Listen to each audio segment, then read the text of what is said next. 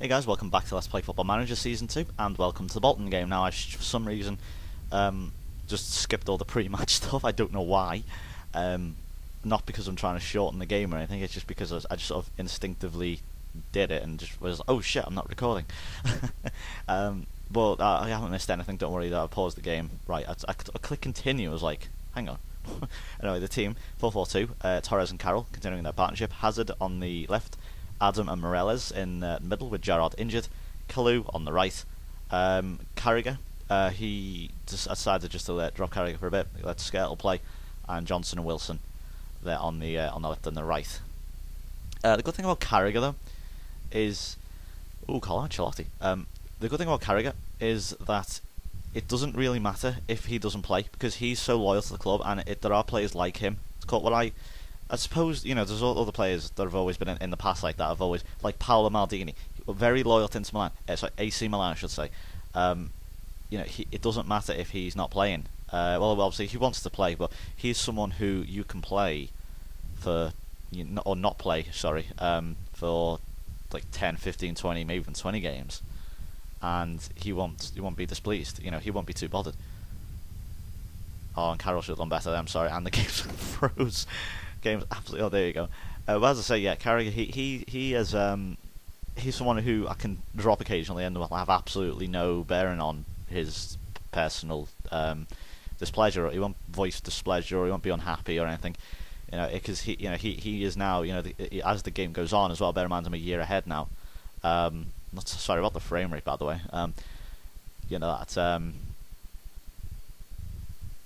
Christ, why the hell is it so laggy? Sorry, 1 second. Torres, he's going to have to put a good ball across. Kalu, oh, Yaskalainen, he should have scored that. But you say, yeah, Carragher, he's like a year older.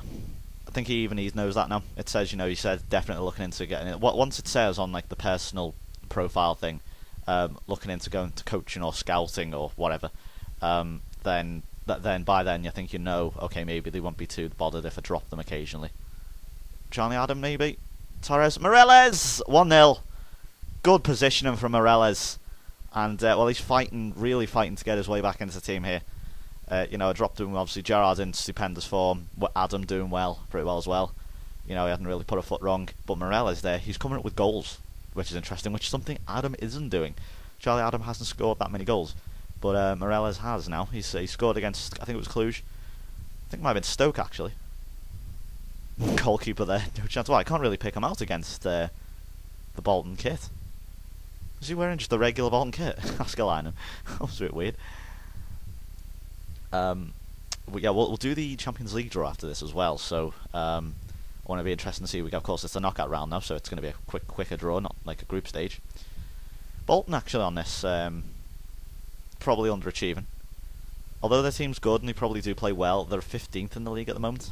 And as we're currently playing on the Monday night, so I'll show you the league table currently as it stands at half time. And Morales strike. Don't get complacent. I'll show you the league table. So this is currently as it stands.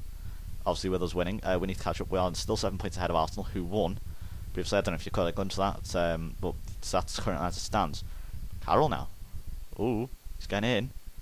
Poor effort from Carroll. This is why it's interesting to see why the game actually picked them to be in a team of the week in midfield. Similar thing here, but there's the league again. Catching the goal difference up now. It's getting a bit 14 against is a bit more acceptable. And so I'm pretty happy with that. Come on, Man United slowly clawing their way up the table. Incredible. A potential arm injury this time. Jesus. Oh dear. Thank God Balotelli came back in good time. Oh dear. Yeah. So we've got Gerrard and Torres injured. Wouldn't you know it? Wouldn't you know it? And to be fair, one of the Ericsson, who's their main player, their Torres player, you know what I mean? Main threat. We'll throw Luke, Ryan Babel on, and then Hazard can go in the middle. Joe Cole. Actually, no, sorry, Kaut. I think I'll take Kaut off for Carroll, who's also on a yellow card. Don't want to risk that. There we go. Sorry, I don't know why the frame rate's so poor. Probably going to be a quicker episode. Actually, no, the Champions League final, I'll flick it on a bit. But, yeah. Long game. So, short game, I should say. Long game. Short game. Be disappointed now, though, if Bolton do get a late equaliser here, maybe even later on, a winner. Come on, Glenn John's got to do better than that. Don't wait for the ball count, but he's kind of let him off that time. Morales has done well, got the goal. And there's Salomon Kalou now that he can finish the game here if he scores. And no, he can't. He just hits it into Yaskalan and yet again. I hate the way the players do that. It's so frustrating. It's like there's only two outcomes in the game that can happen. It's so fucking annoying. Okay, put a good cross in. Nope, nothing. Come on, game. Don't do this to me. Especially when you haven't got your two talisman playing. You know, you got no Gerrard and Torres. It's so annoying and frustrating. We've still got Balotelli. Ooh, that's got to be a yellow card, surely, for Knight. Nothing. Oh, it's gonna... 6 minutes of added time. Oh, wow. That's gonna even... Oh, wow. Yeah, look at scale. That's gonna add even more to it. Oh, for God's sake. I can't... So the frame rate's also doing my head in. Why the hell are we not closing players down? Oh, there we go. No... Oh. So Skirtle's injury is probably gonna add a little bit more time to it. Skirtle's back on the pitch now. So we've got about a minute left, about a minute and a half left. Reina really taking his time. And Bolton seemingly... Oh, Morales got that. Come on now. We've got to get forward again. I want to see... Oh, whoa. That's what I want to talk about, getting forward. If we do stupid shit like that, that happens. Look at this. The frame rate, the game is... just can't keep up. Remember last time, the Bolton game was the only game... Good defending there from Haz. Bolton game where actually... The only game last season where I actually had to sort of... stop and restart the game because they beat us 8-0 originally. I was like, what the fuck? I was just like, okay, that's just not going in. That's just plain silly. And we're nearly playing 97 minutes nearly. Come on, ref. Referee on Stuart Holden, who I do actually like as a player. He's actually a good player. American. Short 97.5 minutes at a time. Ref. Fuck's sake. Referee! Thank you, ref! Raul Morella's goal. Scrappy game, but as always, they are against Bolton. But we got the win in the end. Done well, overall. And look at the... God damn, I hate the way the game does that. It blanks out continue for some reason. That must be a glitch. And we retain our 7-point lead over Arsenal. I'm not sure why the game's rather slow and incredulous today. It's quite annoying. And Raul Morella's on form, so he's certainly getting his thing back. So what I'm going to do, I'm going to fast forward it really quick to the Champions League final. Not a Champions League final. I'm still recording this on the day of the Champions League final. I'm going to ignore that because they just, after a while, after you do so many post-match conferences, they all say the same thing. I'm going to fast forward it now to the knockout round draw, and I'll see you on the other side. See you in a moment.